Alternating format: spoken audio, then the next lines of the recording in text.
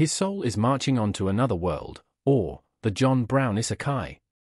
Chapter 71 Let Your Light Shine Before Men. Written by the Cabbage Preacher. A great many delusions have been swept away by this war. One was, that the Negro would not work, he has proved his ability to work. Another was, that the Negro would not fight, that he possessed only the most sheepish attributes of humanity, was a perfect lamb, or an Uncle Tom, disposed to take off his coat whenever required, fold his hands, and be whipped by anybody who wanted to whip him. But the war has proved that there is a great deal of human nature in the Negro. Frederick Douglass, What the Black Man Wants, 1865. 53rd Summer, 58-59. Asdave, County of Casamonu. Things were quite tense around in Ye Olde Adventurers Guild. Understandably so, they had lots of unexpected guests in the town. Unfortunately, the adventurers hadn't had any times to prepare any meals for their guests due to the unexpected nature of their visit.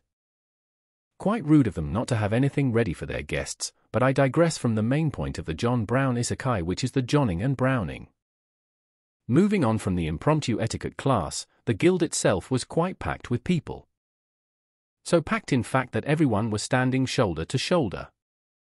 Most of this crowd weren't adventurers, despite the name of the building clearly suggesting it should be full of adventurers. The common folk of the town had made a run for the building with the biggest concentration of armed people in the local area. There were a few priests distributing food while a pair of babies were crying in some faraway corner of the room. Some poor old GIT had been relegated to a corner due to having forgotten to put on their clothes during their panicked escape, while in another corner someone was trying to quickly sell their house on the cheap before the fugitives would surely burn it down.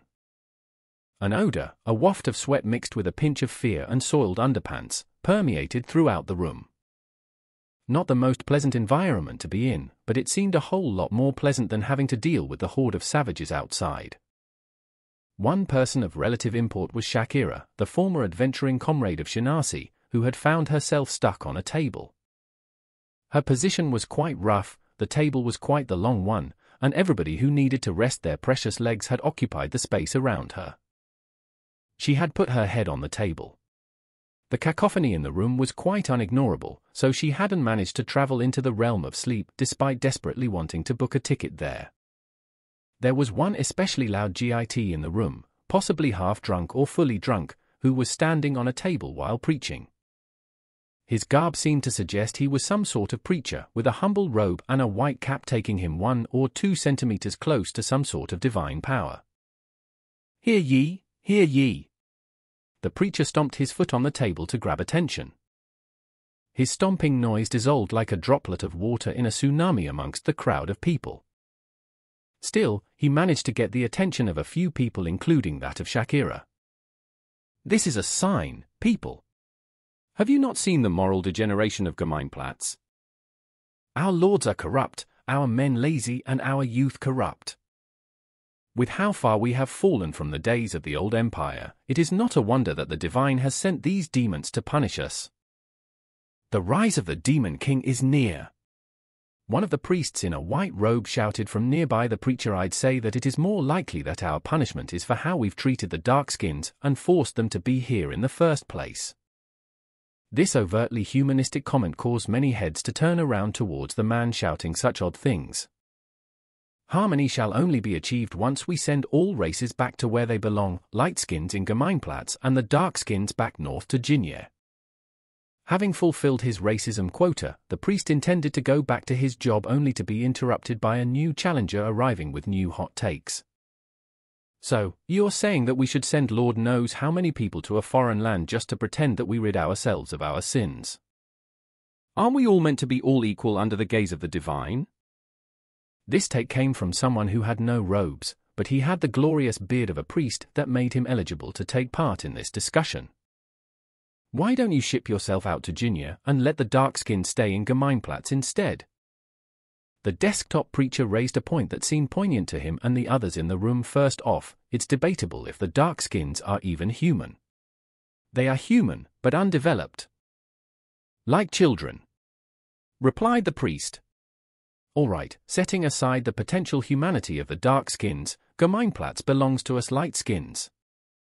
The divine put us here, rightfully so, as our race is the only one mature enough to diligently enjoy the many bounties of this land, and you expect me to leave this place to the barren deserts of Jinya? He looked at the audience for approval, which he got loads of heads nodding upon his gaze. By now the entirety of the Adventurers Guild had tuned into the debate. Amongst those who nodded in approval was the priest. Yes, and that is why our races must be separate to prevent conflict and further oppression. We should send the Darkskins back to their natural environment where they belong, lest we see more disasters akin to the one we have experienced today. He had the crowd's approval as well, and the only one left without any approval was the plain-clothed man who was now served the angry gaze of the crowd. He was about to defend himself, only for his voice to be drowned out by a flurry of disapproving grunts and mild insults that gradually turned more violent.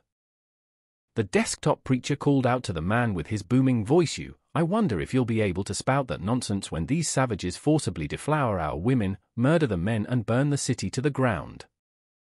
They know not of civilization, of faith, and of love. Despite the crowd's booing and grumbling, the plain-clothed man managed to shout out his line, don't we force the Darkskins to serve our vices, don't we murder those who escape, and don't we burn their cities to the ground in order to capture them? Tell me, in which way are we different from savages? The priest, standing somewhere in the center of the two, rebutted with the classic hard labor builds character for the Darkskins which they naturally lack. As the tensions in the crowd got hotter and a few angry folks began making their way towards the plain-clothed man, the priest slowly retreated towards the desktop preacher to distance himself. We must send them back. So that by now, discussion had broken down as a bolder member of the crowd grabbed the collar of the plain-clothed man. The savages were about to beat the poor man to death when they saw something even more concerning outside the window. The Darkskins! They're here! Hide the children! Screw the children, hide yourselves! Some drew their weapons, some began praying, all were in a state of panic. A platoon of soldiers had surrounded the guild building from all sides. None in the building were brave enough to charge out there. On the contrary to those inside, somebody on the outside was brave enough to enter. It was a semi-familiar figure to many, an unremarkable young man who had been a foreigner to Asdave. Only Shakira could remember that his name was Shinasi. He had his hands raised up, and no arms were to be found on his body other than the ones which were made of flesh. Goodness, this place is quite crowded. The room was so quiet that one could hear a microscopic pin drop on a pillow. All eyes were on the man once thought to be unremarkable. So, we've got a quest for you? He took out a sack full of coins, shaking it around to let the room hear how full it was. 10 libra. 10 libra for any literate people who are willing to help the mayor.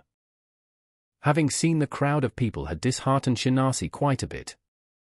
They'd probably have to do something about this, but he wasn't the ideas man except for ideas about wine-related infiltration tactics. 10? The desktop preacher's eyes opened up like an open wallet. 10? The priest's eyes too opened up like an open wallet. The other man was unable to open his eyes in reaction to this information as he had escaped from the scene with his bones intact. The two that had been left behind slowly made their way through the crowd of people to meet with Shinasi. So, what's with the Darkskins outside? Asked the desktop preacher. Oh, them? Don't worry, they're friendly folk. Shinasi waved towards the back, and some of the soldiers waved back at him. Taking a look at how well armed the men outside looked, the desktop preacher and his comrade in debate decided not to question further.